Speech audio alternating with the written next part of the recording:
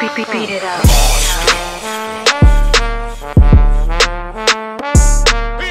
Were you inspired as an MC by this at all? Yeah, I was. You ain't just saying this because we're on camera. No. Because like I told you, I say, yo, I love the locks. And I'm like, yo, they're going to come in here and they're going to do this old boy stuff and, you know, horse and carriage, all the smooth shit. And all the people in Manhattan going to love the fly shit. And they be like, oh, you know what I'm saying? And I thought that's what was going to happen to the lock. So it taught me something, bro. Like, this shit taught me something. You stick to what you know. Yeah, you know what I'm saying? You go for what you know and you motherfucking empty your clip, man. It's like, shit, that's the shit I be trying to live by. Like, honestly. What you say, Rek? I said Jada could have beat all the niggas all by himself. He didn't even need no help. It seemed almost like he was just running the show. He was really on some Kevin Durant. Like, it was a team win, but he really did Jordan them niggas. Like, on something like, hold on, give me the ball. Fuck this shit. Exactly. I got this. He was so clear. Yeah. He was so like, everything he did was just like just it perfect. Was all perfect. It was perfect. Yeah. You know what I mean? Really though. Yeah. Like them niggas, all of the jokes, all of that shit. Like he had the line like no niggas that go to jail just to get their teeth fixed. And he pointed at you. Pointed at Joel. Sorry, I even brought that up. I ain't mean to bring that. I seen memes about that joint too. Look. The memes is ridiculous, and people. My man was telling me that these shits is the worst ever. Right? He feel like it's a conspiracy against Dipset. I'm like, son, listen. The Teddy Riley memes was some of the worst shit. Like niggas killed Teddy Riley for a minute until the next verses. Whoever that niggas just need a new verses, and then they need to be off. Wipe it away. Yeah. Right. The new verses could be good or bad. You know what I'm saying? And they be good. Now, I'm about to say something crazy right now, too. What happened? I'm about to say something crazy right now. You about to say something crazy? Yeah, because I heard something. Listen, I heard KRS-One saying something about the verses and battling and shit. And he was like, yo, he's like, he will eat anybody. Jay-Z, Big Daddy Kane, don't matter about nobody. And I'm like, yo, KRS-One is nice, but this shit ain't gonna be no acapella type shit and all that shit. I'm like, Jay-Z, but after this verses, it's like, damn, what if? Well, war, right? I'm like, yo. I thought they were in talks about KRS-One battling somebody. He said he won't battle nobody except for Nas, man. He said who? He said Nas is the only way he think got something for him, man. Nas? Well, KRS-One said something about he got 30 albums. He's like, who's got 30 albums? I think he said 30 or something like that. He's like 30. He might have said 50. I don't know. But it was a. But he said Kane ain't got nothing for him.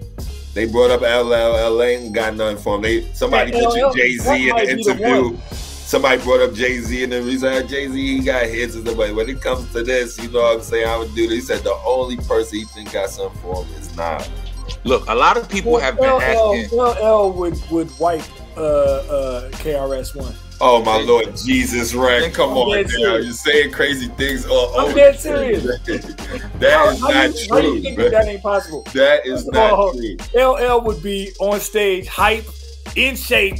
You know what I'm saying? He got hella humping the floor, talk about something like a phenomenon. Like that's hella popular records. This ain't this type of thing. This ain't this type of battle, bro. That could be the same. That could be the same Dipset Locks type effect with KRS-One bring them bars and LL bring all that swag.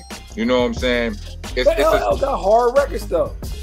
I mean, so do Dipset. Right, so when you guys want to start your own side hustle, your own business, whatever it is that you guys want to do, people are going to call it your little business, right? They're going to call it your little business, your little side hustle, but that's okay. When I wanted to start my own hair care line, someone told me, aren't there already hair care lines out?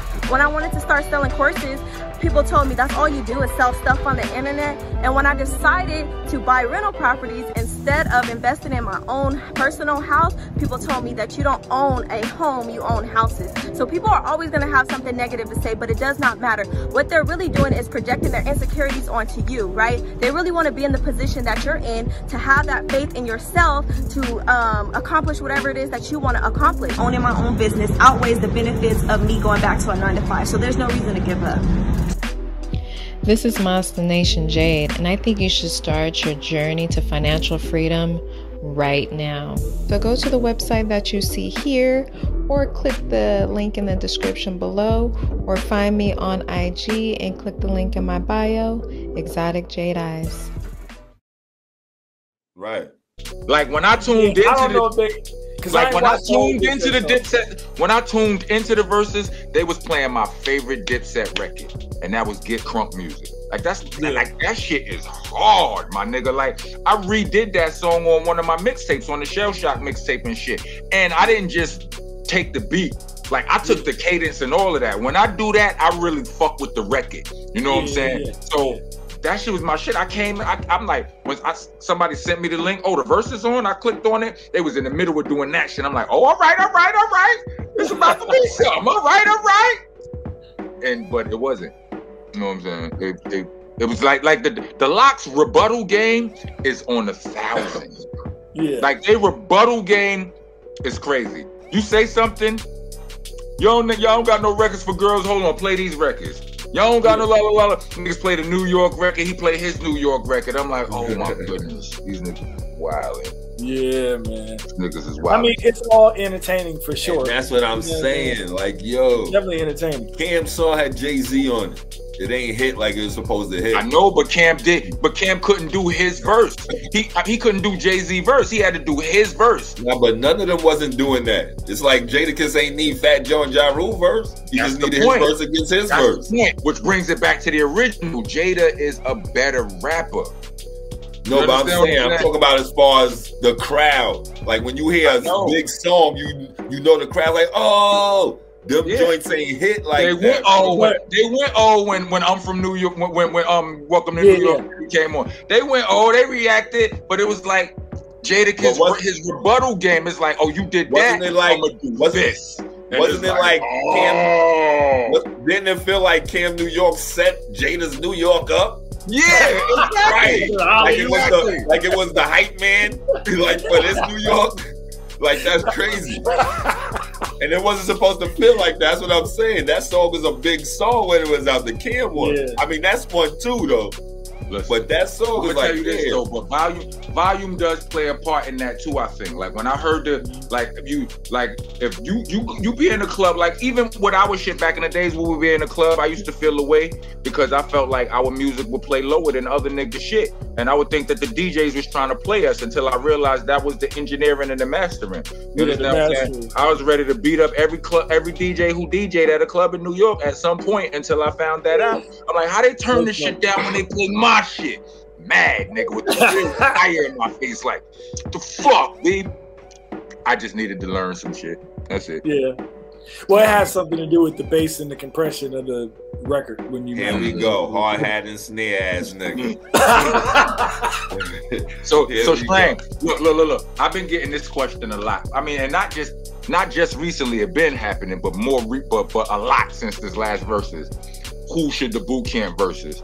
And I'm like, this is Starang Wonder, man, telling you to send your songs into the Monsta Mondayz Podcast for $99.99. You can have your song played for Rock the Critique, DJ Rek to play, and me to listen to, man. All right? And plus, we're going to share it with all the other people on motherfucking Black League Entertainment, man. All right? That's 10 shows, bro. That's 10 shows. So send your joints in now because November 1st is going to be the first time we play the song of the week, man. All right? Monsta Mondayz. That's Mondays with a D-A-Y-Z out of it, man. Cash App us right there, bro. All right? For life. Listening to Monsta Mondayz Podcast. Please join us every Monday from 8 to 10 p.m. West Coast time and 11 to 1 a.m. East Coast time. Every single Monday, Monsta Monday on the Dash app. Also, check out these awesome shows from the rest of our podcasting family. Funny Farm, East New York Radio, All Elements Mix Show, The Star Power Collective, La Cosa Nostra Radio, 5150 Mix Show, Block News Live, Vinyl Coffee Mix Show, and Hidden Gems. Check them all out under the Delicious Vinyl radio station.